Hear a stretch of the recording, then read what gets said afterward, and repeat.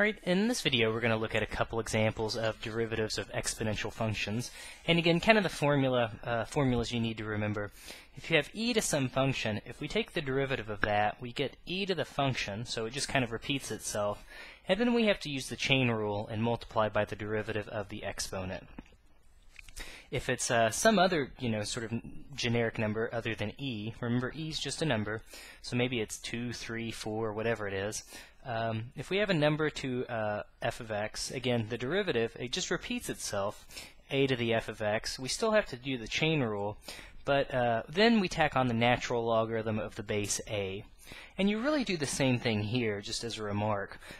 You do multiply by the natural logarithm of e, but recall that the natural logarithm of e is just 1, so we don't even write it. So it's there, but people say, oh, well, it's just 1, so let's not put it there. Let's just write it a little more succinctly. So, alright, just a couple examples here. I think we can do both of these examples in this video. So we're going to find the derivative, first off, of 4 to the x plus 3e to the x plus x to the fourth.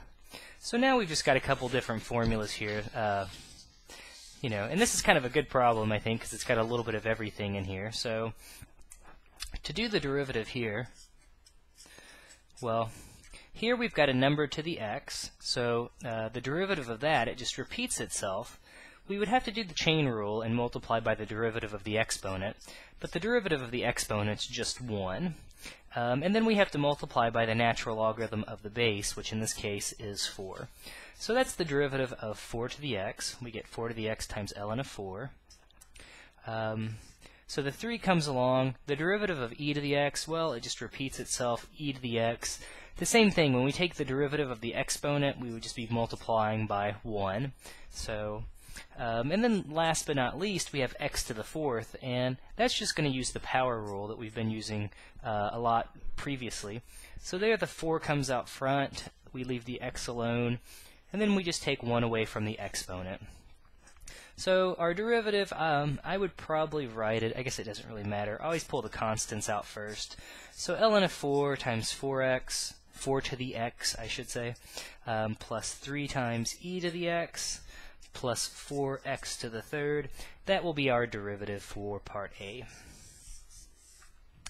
Now for part B, we have 2e to the cosine x times sine of 5x. So in this case, the chain rule will get used a little bit more. So when we take the derivative, the 2 just comes along. Again, we have e. You can think about all of this as being our f of x. So again, it just repeats. So we get e to the cosine x times sine of 5x. But then what we're going to have to do is take the derivative of this exponent. And to take the derivative of that exponent, we would just have to use the product rule. So let's see, if we take the derivative of cosine x, we'll get negative sine x, and then we can leave the sine of 5x alone. And then we'll stick our plus sign in between there, and then when we take the derivative of sine 5x, well, I guess let's put the cosine x down there first. So we've got cosine x, and then we would have to take the derivative of sine 5x.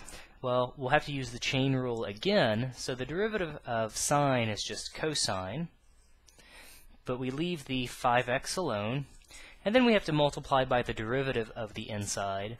Well, the derivative of the inside, if we take the derivative of 5x, we'll just get 5. So I don't see a real good, clean way to rewrite this.